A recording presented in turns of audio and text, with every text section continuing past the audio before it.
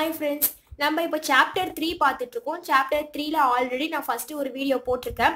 நான் வந்து ஏன் இந்த LEGB மட்டும் தனியா வீடியோ போடுறேன்னா இது வந்து ஒரு இம்பார்ட்டன்ட் क्वेश्चन 2 மார்க்ல கண்டிப்பா கேட்பாங்க. 2 மார்க்ல கேட்கல அப்படின்னா 5 மார்க்ல கேட்கல. ஏன்னா இந்த யூனிட்லயே ரொம்ப இம்பார்ட்டன்ட் क्वेश्चन பாத்தீங்கன்னா அது இதுதான். சோ அதனால நான் இந்த தனியா சொன்னா அது உங்களுக்கு ஈஸியா புரியும்ன்றதுக்காகவே இதை நான் ஒரு தனியா ஒரு வீடியோ போடுறேன். இதுக்கு முன்னாடி வந்து இன்ட்ரோடக்ஷன் கொடுத்திருப்பேன்.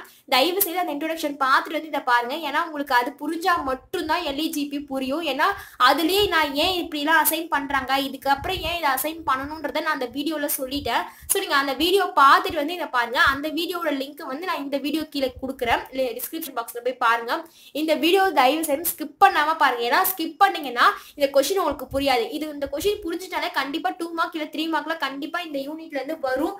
1 மார்க்கும் கண்டிப்பா கேட்கறதுக்கு சான்சஸ் இருக்கு. ஸோ அதனால நீங்க ஸ்கிப் பண்ணாம வீடியோவை பாருங்க.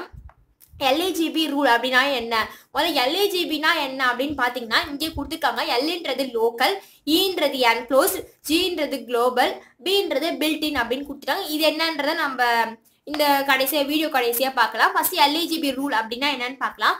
Scope also defines the order in which variable have to map to the object in order to obtain the value அப்படின்னு கொடுத்துட்டாங்க. இது வந்து ஸ்கோப் வந்து எப்படி மேப் பண்ணிருக்காங்க, வேரியபிள் கூடயும் ஆப்ஜெக்ட் கூடயும் கம்பைன் பண்ணி எப்படி வந்து ஒரு ப்ரோக்ராமை வந்து ரைட் பண்ணிருக்காங்க அப்படின்றத நம்ம ஸ்கோப்ல எப்படி பண்ணிருக்காங்கன்றத நம்ம பார்க்க போறோம்.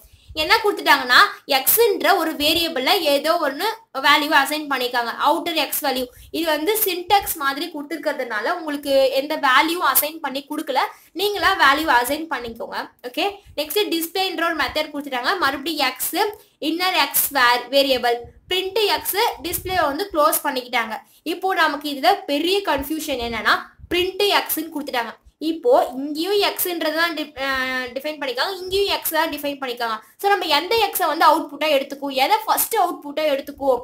ஏன்னா இதை வெளியில வந்து மென்ஷன் பண்ணிட்டாங்க, ஃபங்க்ஷனுக்குள்ள வந்து இதை மென்ஷன் பண்ணாங்க. இப்போ எதை ஃபர்ஸ்ட் எடுத்துக்கும், எதை ஃபர்ஸ்ட் பிரிண்ட் பண்ணும், எதை அக்செப்ட் பண்ணிக்காது அப்படின்றது தான் நம்ம இந்த LEGB ரூல்ல பார்க்கவே போறது. ஃபர்ஸ்ட் அதுக்கு தான் கீழே வந்து ஒரு பெரிய பேராகிராஃப் மாதிரி கொடுத்துருக்காங்க பாருங்க. above statement give different outputs but the same variable name x resides in different scopes, once inside the function display and other in the upper level.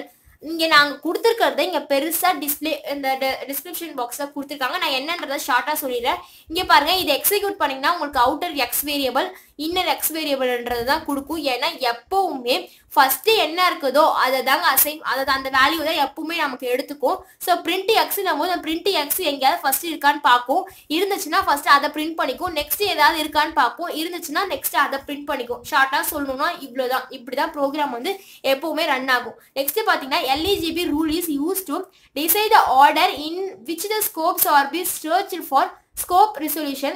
The scopes are listed below in the terms of hierarchy அப்படின்னு கொடுத்துருக்காங்க.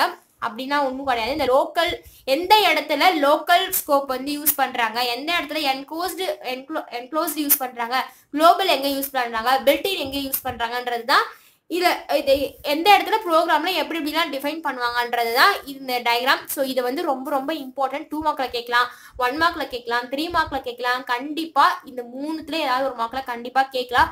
1 மார்க்ல கேட்கணும்னா இதை கொடுத்துட்டு இது option கொடுத்து எதுன்னு கேட்கலாம். 2 மார்க்ஸ்ல கேட்டாங்கன்னா இந்த LEGB ரூலே 2 மார்க்ல கேட்கலாம். 3 மார்க்லயும் இதே மாதிரி கேட்கலாம். அந்த டயக்ராம்ஸ்லாம் போட்டு மறக்காம எழுதுங்க. இதே மாதிரி டயக்ராம் போடுங்க. கண்டிப்பா இந்த டயக்ராம் பார்த்தோன்னே உங்களுக்கு ஏதோ புரிஞ்சிருக்குன்னு அவங்க நினைச்சிட்டு கண்டிப்பா மார்க் போடுவாங்க. 2.5 மார்க்காவது போடுவாங்க. 2 மார்க்ல நீங்க இதை எழுதுனீங்கன்னா கொஞ்சம் கூட டவுட்டே இல்லாம ஃபுல் மார்க்கும் கொடுத்துருவாங்க. ஓகே, ஸோ லோக்கல்ல அப்படின்னா என்னன்னு பார்க்கலாம்.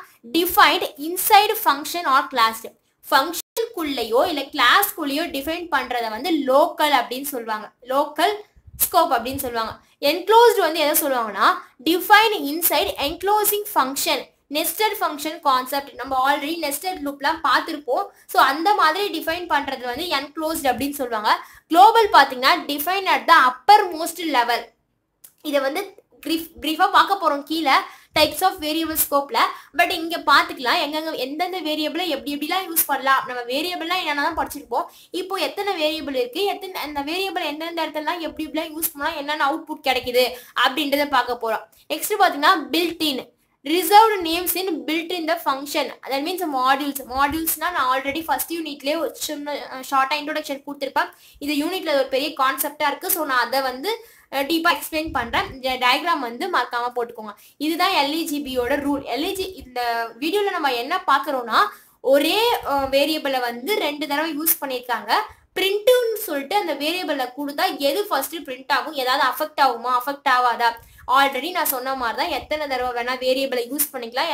எந்த ப்ரோக்ராமையும் அது என்ன பண்ணாதுன்னா அஃபெக்ட் பண்ணாது, எரர் காட்டாது. நான் ஃபர்ஸ்ட் இன்ட்ரோடக்ஷன்லேயே சொல்லிட்டேன். அதை தான் இங்கேயும் கொடுத்துருக்காங்க. இந்த வீடியோ உங்களுக்கு பிடிச்சிருந்துச்சுன்னா லைக் பண்ணுங்க, ஷேர் பண்ணுங்க, மறக்காம சப்ஸ்கிரைப் பண்ணுங்க. தேங்க்ஸ் ஃபார் வாட்சிங் த வீடியோ.